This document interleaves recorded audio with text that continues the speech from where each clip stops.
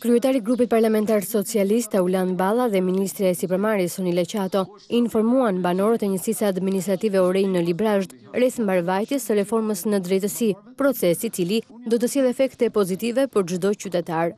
E besoj që efekti i parë i gjithë kësaj reforme në drejtësi është pikërisht që sot nuk guxon më njeri, dhe sigurisht që drejtësia e re që po lind përgjatë këtij procesi nuk do të ketë më gjyqtarë apo prokurorë që të marrin para për të vënë drejtësi. E dyta është ajo që po luftojmë gjithë, është hapja e negociatave.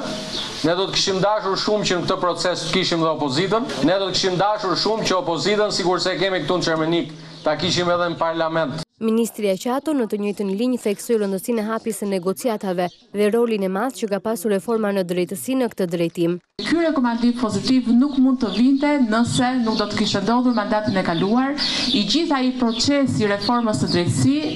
Në Librazhd ministrat u njohën edhe me shqetësimet e banorëve në lidhje me sistemin e shëndetësisë. Ata thanë se këto shqetësime janë përcjellë menjëherë ministres Manastirliu.